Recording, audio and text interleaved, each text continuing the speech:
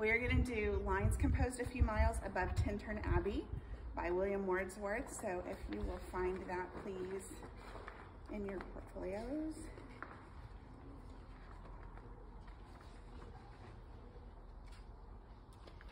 This starts on page 44. You have the poem, it's a long one, and then the questions are on page 47.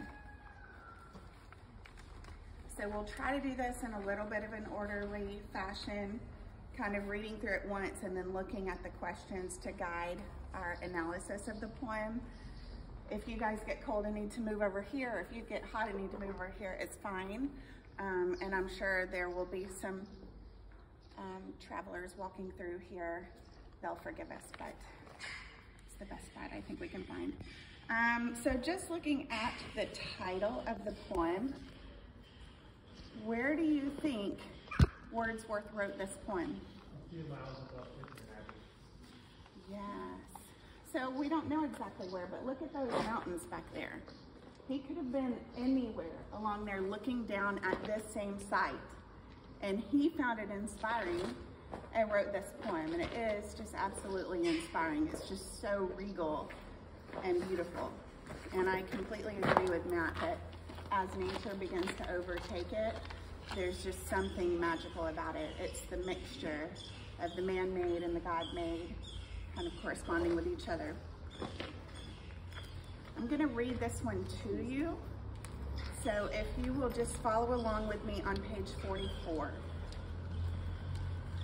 5 years have passed, 5 summers, with their length of 5 long winters. And again I hear these waters rolling from their mountain springs with a soft inland murmur. Once again do I behold these steep and lofty cliffs that on a wild, secluded scene impress thoughts of a more deep seclusion and connect the landscape with the quiet of the sky.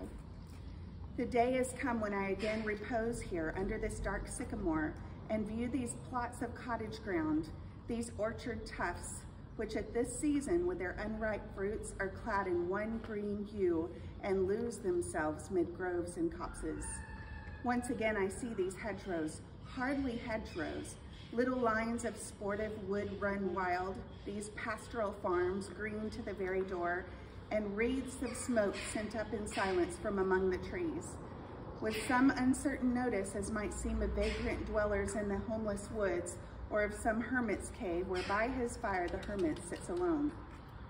These beauteous forms, through a long absence, have not been to me as is the landscape to a blind man's eye, but oft in lonely rooms and mid the din of towns and cities, I have owed to them in hours of weariness sensations sweet, felt in the blood and felt along the heart, and passing even into my purer mind with tranquil restoration, feelings too of unremembered pleasure, such perhaps as have no slight or trivial influence on that best portion of a good man's life, his little, nameless, unremembered acts of kindness and of love.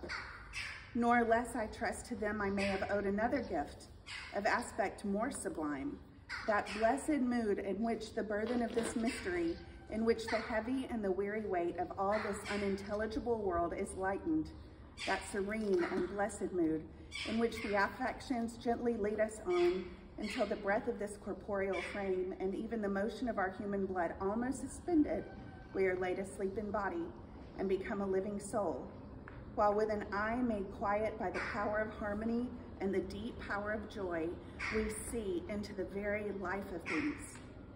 If this be but a vain belief, yet oh, how often darkness and amid the many shapes of joyless daylight, when the fretful stir, unprofitable, and the fever of the world have hung upon the beatings of my heart, how often, Spirit, have I turned to thee, O sylvan why, thou wanderer through the woods, how often has my spirit turned to thee. And now, with gleams of half-extinguished thought, with many recognitions dim and faint, and somewhat of a sad perplexity, the picture of the mind revives again, while here I stand, not only with the sense of present pleasure, but with pleasing thoughts that in this moment there is life and food for future years. And so I dare to hope, though changed no doubt from what I was when first I came among these hills, when like a roe I bounded o'er the mountains, by the sides of the deep rivers, and the lonely streams wherever nature led, more like a man flying from something that he dreads than one who sought the thing he loved. For nature then, the coarser pleasure of my boyish days and their glad animal movements all gone by, to me was all in all. I cannot paint what then I was. The sounding cataract haunted me like a passion, the tall rock, the mountain, and the deep and gloomy wood. Their colors and their forms were then to me an appetite, a feeling, and a love that had no need of a remoter charm by thought supplied, nor any interest unborrowed from the eye. That time is past, and all its aching joys are now no more, and all its dizzy raptures. Not for this faint eye, nor mourn, nor murmur, other gifts have followed. For such loss, I would believe, abundant recompense.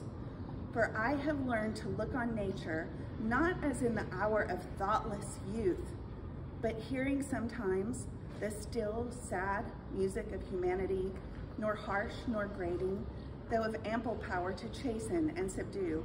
And I have felt a presence that disturbs me with the joy of elevated thoughts, a sense sublime of something far more deeply interfused, whose dwelling is the light of setting suns, and the round ocean, and the living air, and the blue sky, and in the mind of man, a motion and a spirit that impels all thinking things, all objects of all thought, and rolls through all things. Therefore am I still a lover of the meadows and the woods and the mountains, and of all that we behold from this green earth, and all the mighty world of eye and ear, both what they half create and what perceive, well pleased to recognize in nature and the language of the sense, the anchor of my purest thoughts, the nurse, the guide, the guardian of my heart, and soul of all my moral being. Nor perchance, if I were not thus taught, should I the more suffer my genial spirits to decay, for thou art with me here upon the banks of this fair river, thou, my dearest friend, my dear, dear friend. And in thy voice I catch the language of my former heart, and read my former pleasures in the shooting lights of thy wild eyes. Oh, yet a little while may I behold in thee what I was once, my dear, dear sister. And this prayer I make, knowing that nature never did betray the heart that loved her. 'Tis her privilege, through all the years of this our life, to lead from joy to joy. For she can so inform the mind that is within us, so impress with quietness and beauty, and so feed with lofty thoughts, that neither evil tongues, rash judgments, nor the sneers of selfish men, nor greetings where no kindness is, nor all the dreary intercourse of daily life shall e'er prevail against us, or disturb our cheerful faith that all which we behold is full of blessings. Therefore, let the moon shine on thee in thy solitary walk, and let the misty mountain winds be free to blow against thee. And in after years, when these wild ecstasies shall be matured into sober pleasure, when thy mind shall be a mansion for all lovely forms, thy memory be as a dwelling place for all sweet sounds and harmonies, oh then, if solitude or fear or pain or grief should be thy portion, with what healing thoughts of tender joy wilt thou remember me and these my exhortations? Nor perchance, if I should be where I can no more hear thy voice, nor catch from thy wild eyes these gleams of past existence, wilt thou then forget that on the banks of this delightful stream we stood together, and that I, so long a worshiper of nature, hither came unwearied in that service. Rather say with warmer love, oh, with far deeper zeal of holier love. Nor wilt thou then forget that after many wanderings, many years of absence, these steep woods and lofty cliffs and this green pastoral landscape were to me more dear, both for themselves and for thy sake. Okay, we're gonna dig into some important parts of this, but what is your initial response to it? What is maybe one thing that you heard or picked up on or felt as you heard that?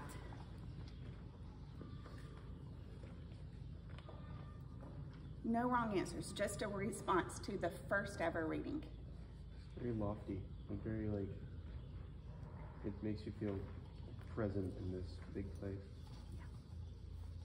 Lofty, you mean like intellectual, Yeah, sophisticated, or something else? It's Grand. powerful. It's powerful. It's very detailed. You can kind of like imagine when he's reading it and you're taking it. Yeah, the imagery lets you be there. What else? What was it? Yeah, how so?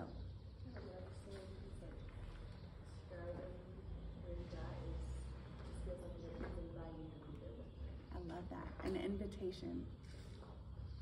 Okay, let's dig in a little bit.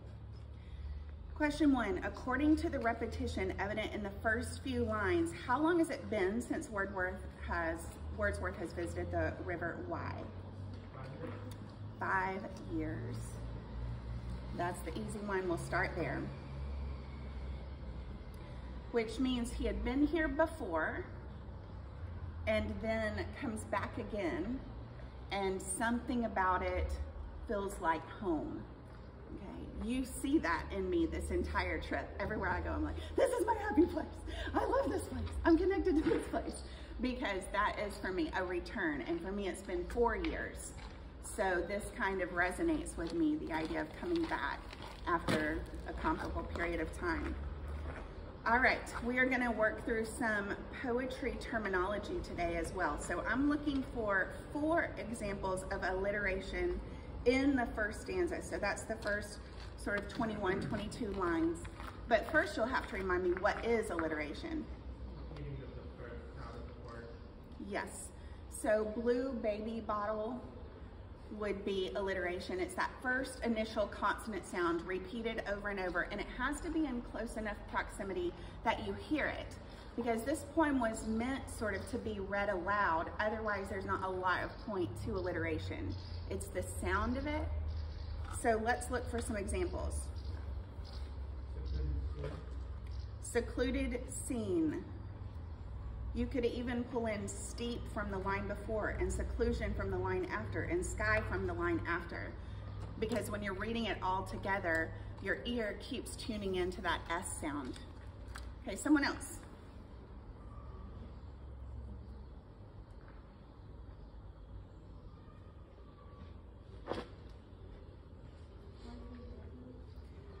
Hedgerows, hardly hedgerows.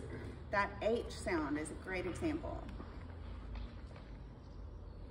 Someone else. Woods run wild. Woods run wild. And it's interesting, the R even sort of carries that W sound through it. And let's pull in that next line too with the wreaths. Wood run wild, wreaths of smoke.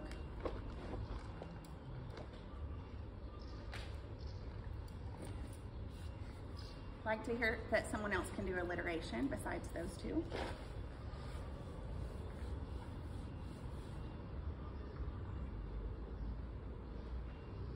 This requires no inference because you are looking for a letter that is duplicated closely together, that has the same sound. So you wouldn't use a C if it was like ceiling and car, because that doesn't sound the same.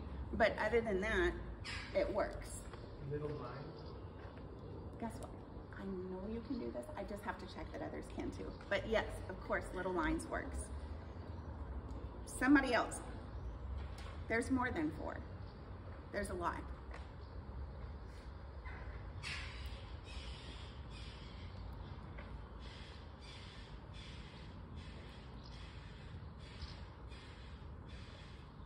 What can you find around line 20?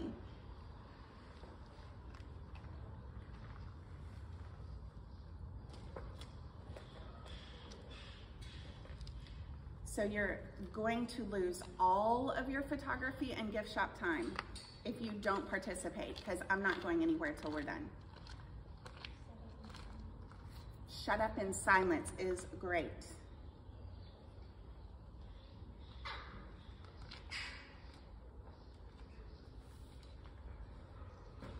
What's the repetition of consonant sound in lines 19, 20, 21, 22, right around there?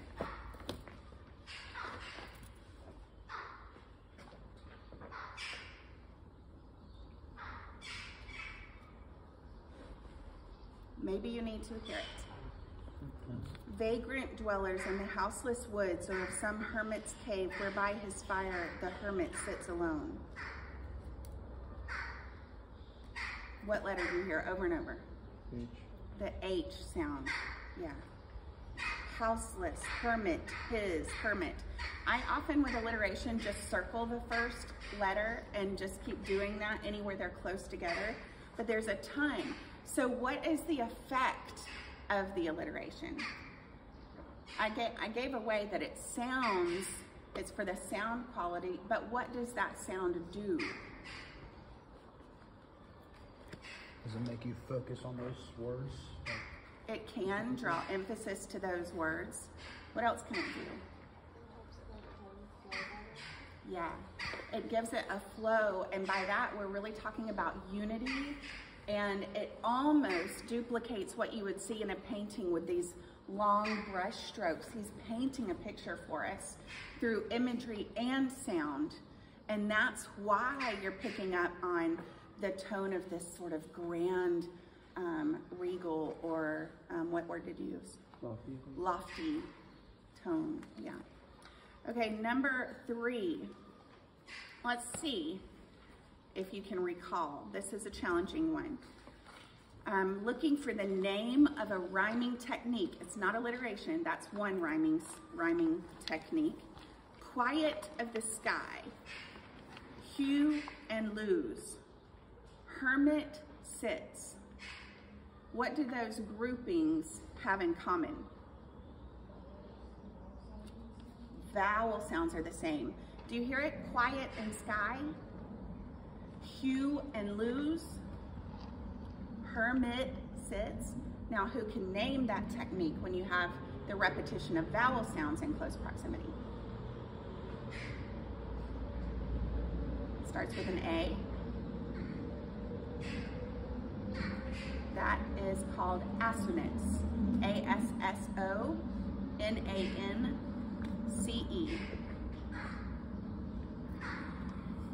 Okay, number 4, it's not 2 specific examples that I'm looking for.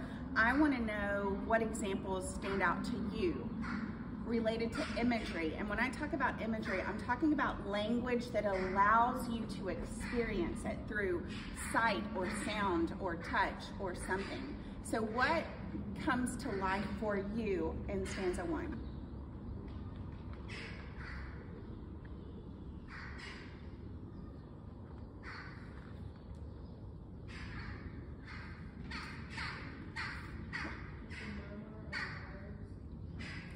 Yes, the sound quality of the soft inland murmur. It backs up to sort of line 2, 3, 4. Again, I hear these waters rolling from their mountain springs with a soft inland murmur. You're meant to hear it, that little ripple. What else can you see, hear?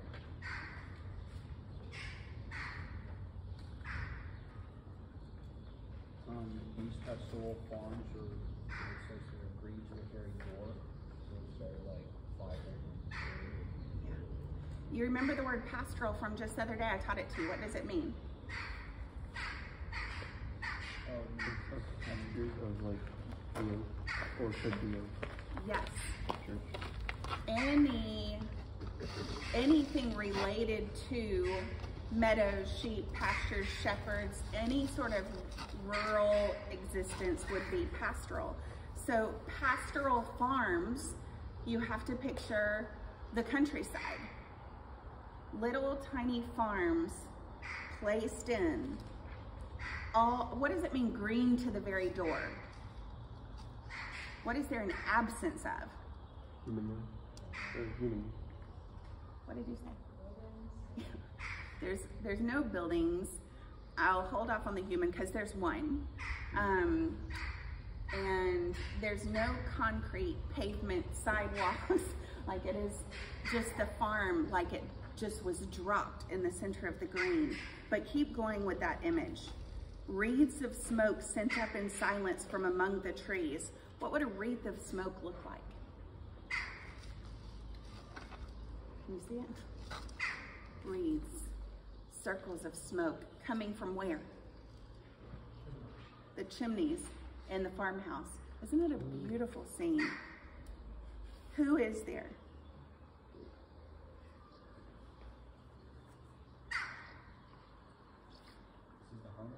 The hermit. Just someone reclusive, the farmer, sitting there alone. Anytime you hear a word alone like that, it's meant to establish tone. So there is an element of solitude in this that contributes to the peace of the surroundings. In number 5, it asks you to refer to a poem that we studied stateside earlier this year. In the first 10 lines of the second stanza, you can mark them up if you want to see where we're talking about. How is the effect of those 10 lines similar to the effect the daffodils had on the speaker in I Wandered Lonely as a Cloud? Now, if you need to look back at the famous daffodil poem, it is the bottom poem on page 41, but hopefully you remember, what did the daffodils create for the speaker?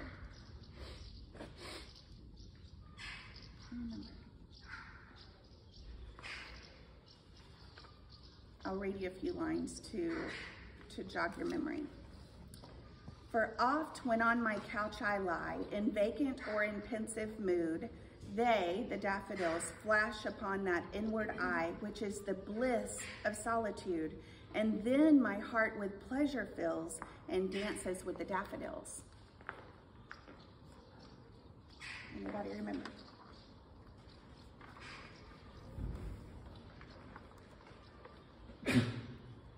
And that kind of where he went to write and like think about new ideas maybe? Yeah, that's definitely a component of it. It becomes his happy place because now whether his mind is filled with thoughts or completely quiet and silent, suddenly the memory of the daffodils, he's not still present, that happened a while ago, but the memory of the daffodils flashes on his eye and it fills him with bliss and happiness. Okay, that's the revisiting of the daffodil poem. Now let's go to the first 10 lines of the second stanza.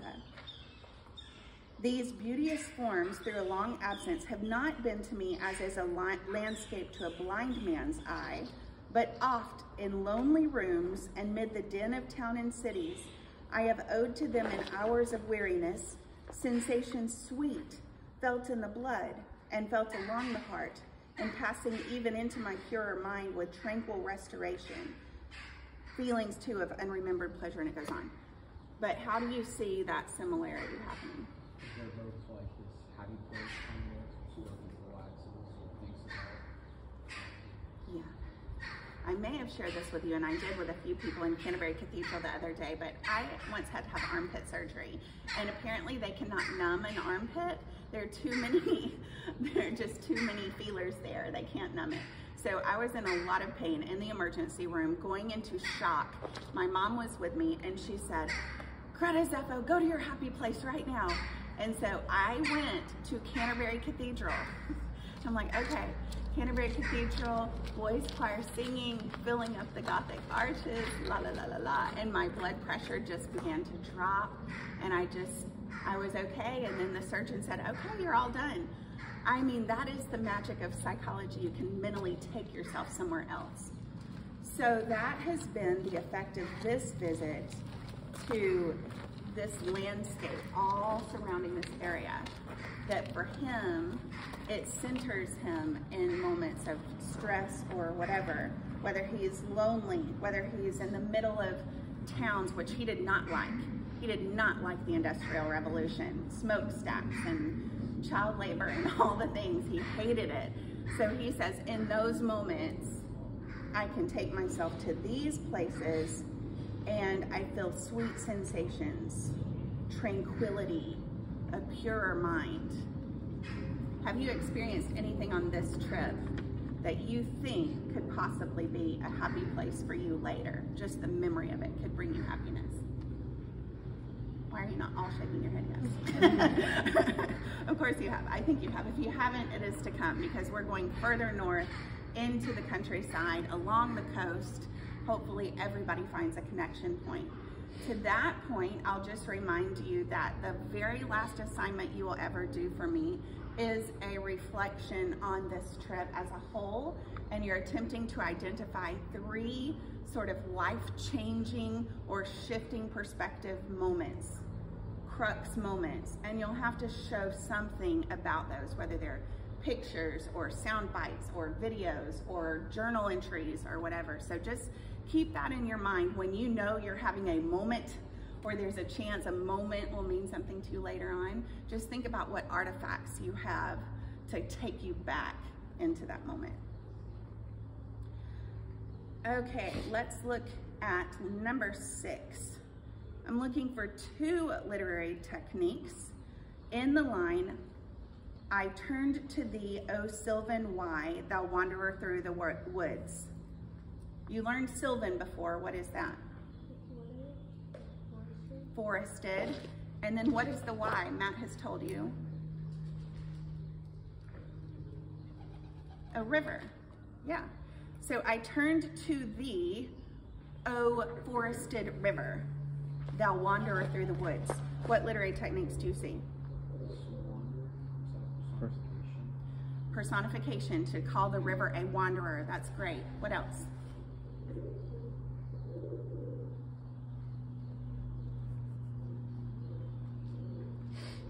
Who is the speaker talking to?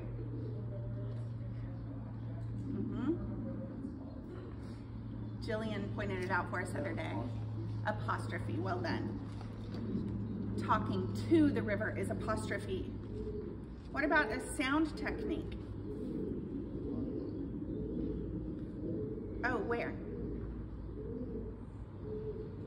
Where is it? Oh, I don't know. Let's look at why, wanderer, woods.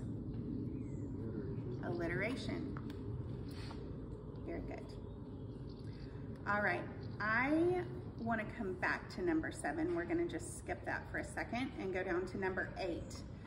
This is a huge chunk of the poem, so it's hard to point you exactly to the perfect lines, but I want to go to we'll start around line 68. When he says, and so I dare to hope, though changed no doubt from what I was when first I came among these hills. How long has it been again? 4 years. What has happened in that amount of time? It's huge. Who was he then? A boy. What is he now? Okay. I want to look in the lines to come and see if you can find words or phrases that identify what he was like in nature as a boy.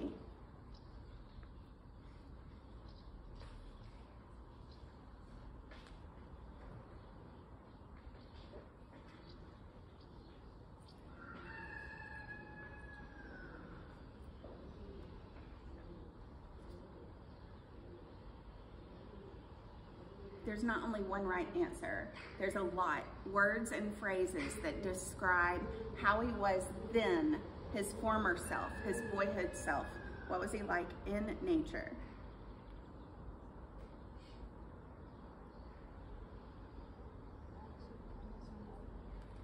Sorry, say it again.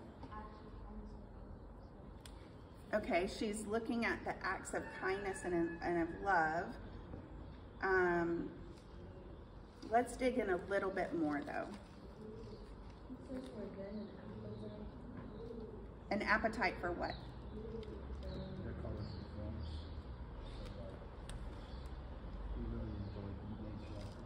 Okay. There's a hunger. Appetite is hunger. There's a hunger for it, for sure. Any guess what a row is? When like a roe, I bounded o'er the mountains by the sides of the deep rivers and the lonely streams, wherever nature led. A deer? It's a deer. Yeah. Bounding, like, can't you just picture a boy in nature just running, great, like, I have 2 boys. And when I would take them outside or to a park, I'm yelling, less risk, because they want to climb every tree. The size of trees my boys have climbed dear Lord, you know, jumping off things, jumping into rivers. I mean, it's very natural for boys specifically, but I think any youth to have that response to nature.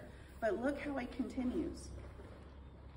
More like a man flying from something that he dreads than one who sought the thing he loved. Chew on that for a second.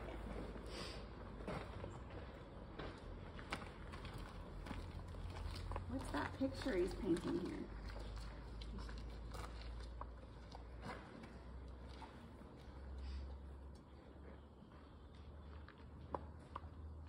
More like a man flying from something that he dreads than one who sought the thing he loved.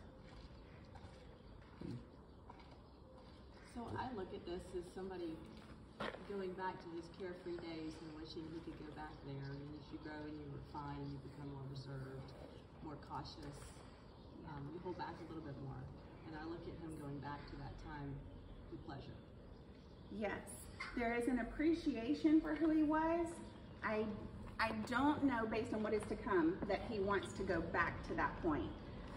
Because in his more sublime state, he feels more intellectual, more in tune with nature, more the appropriate response to it.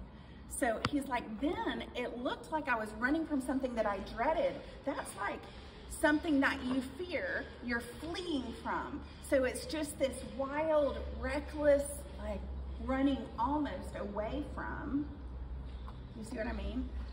Than a man searching for something that he loves. That is when you get quiet and you dig and you reflect, and there's an element of passion in both, but it's different.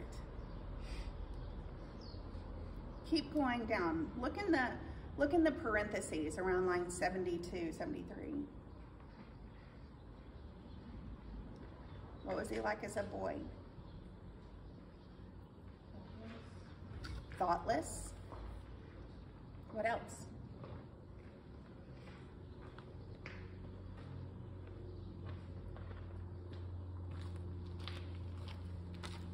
Can you find the parentheses? Are you with me?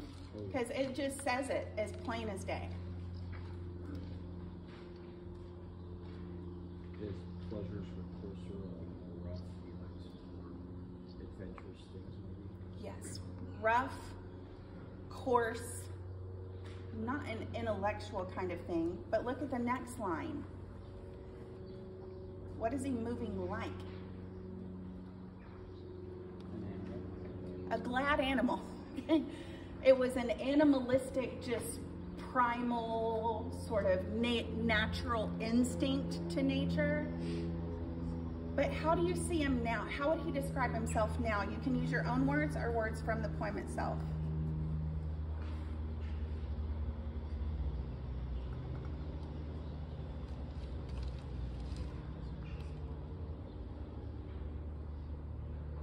He says that all those movements and course stitches, those are all gone by. He's kind of, I guess, more careful, not as much movement, kind of sits there, I guess. Yes, he's not as moving around. He sits in solitude, sublime thoughts. This happened to me when I went away to Cambridge to study abroad for a semester. When I actually entered college, I was a cheerleader, and social life was everything to me. Just talk, move, you know, that's all I did. When I came back from England, I liked to sit in coffee shops and under trees and write poetry and think deeply to this degree. When I entered college, I took the Myers-Briggs personality test, and I was an off-the-charts extrovert. Like, I didn't fit on there. I was off-the-charts extrovert. When I graduated from college, I was an off-the-charts introvert. And so the counselor brought me in, and she said, "What happened to you?" And I'm like, "What do you mean?" And she said, "Were you abused? Did you get divorced? Did somebody in your family die? What happened to you?" And I said, "I don't know what you're talking about." And she said, "We've never seen anybody go from extreme extrovert to extreme introvert in 4 years." And I laughed and I said, "Oh, I just learned how to think." I mean, that's all it was. My semester in Broad taught me how to think. But don't you see that here? He's like, once I was a boy running and animal-like and joyous pleasures, yes, but it's dizzy raptures. It's just like wound up, crazy young boy. Now he's just subdued, he's intellectual, he's thinking. I'm trying to get somewhere in the middle now between extrovert and introvert because it was a big pendulum swing. There's advantages to both. All right, with a partner, see if you can find examples of alliteration around line 100. Since we've done alliteration today, just do it with a partner. Find them really quickly.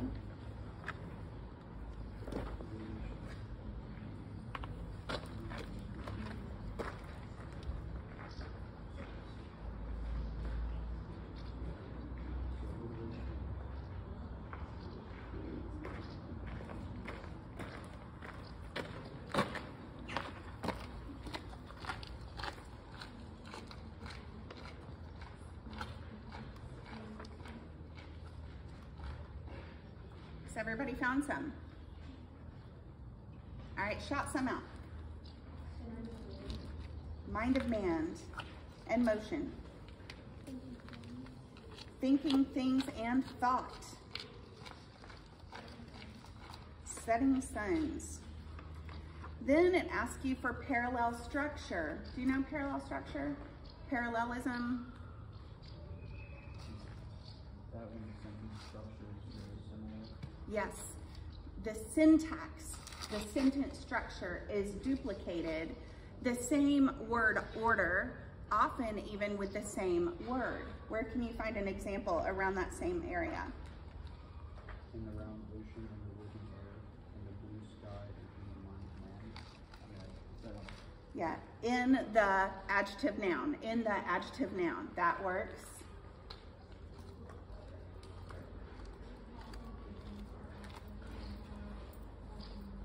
Yes.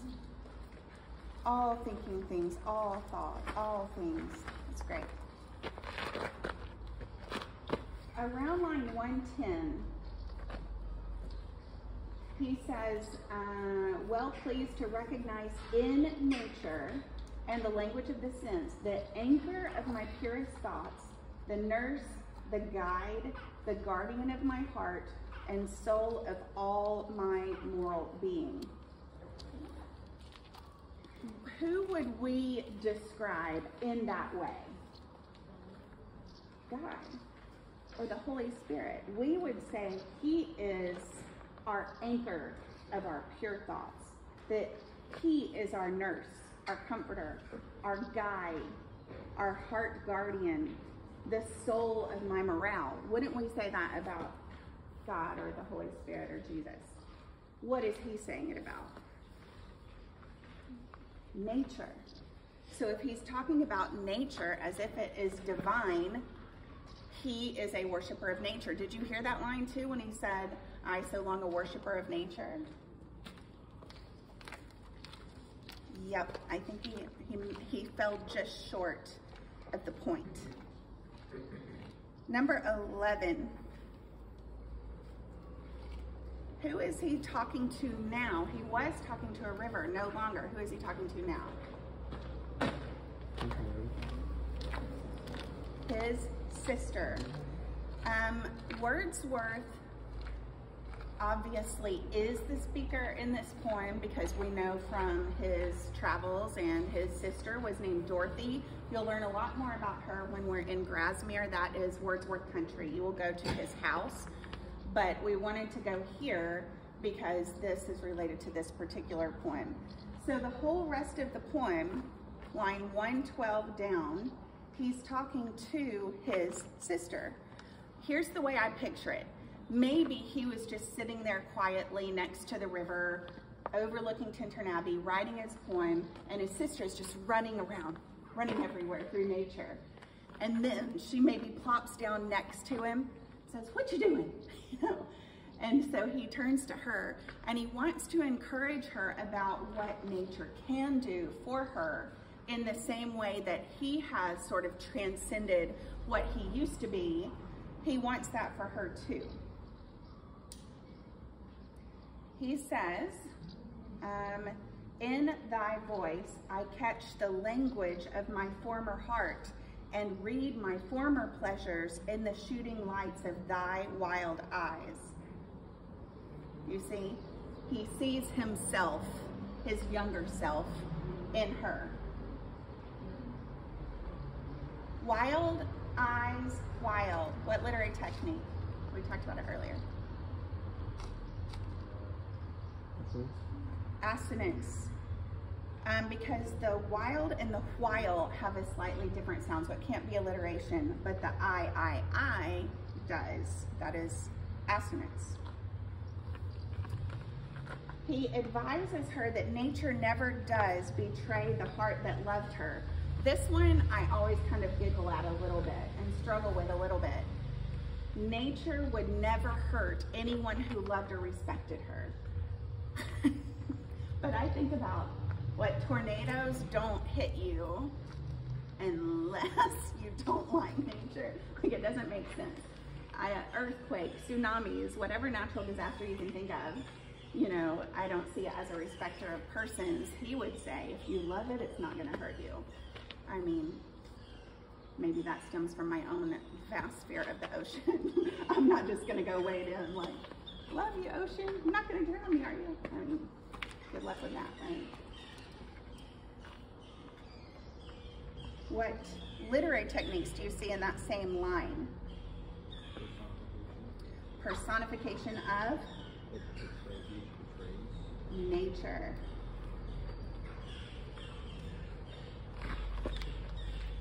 You have alliteration with nature never. Okay, what is this literary technique?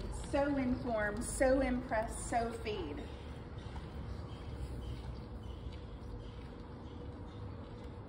You just, Is that parallelism? it is parallel structure or parallelism. Good. Around line 140, we're looking for which is the simile and which is the metaphor.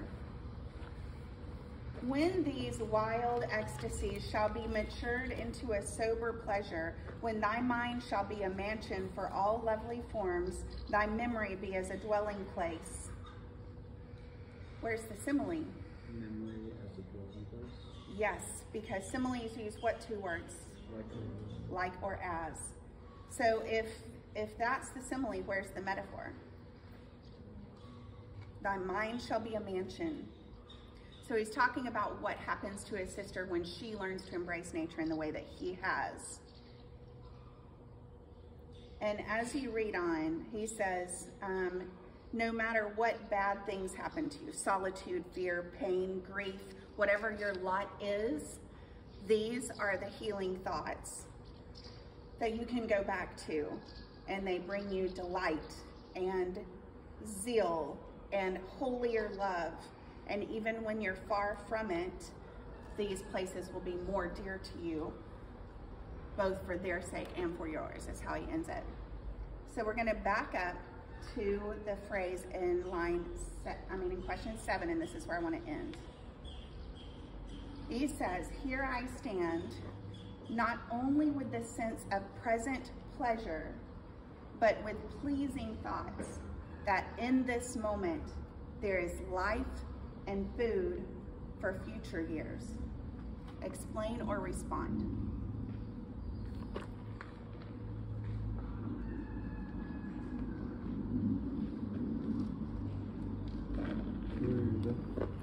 In this moment, there is life and food for future years.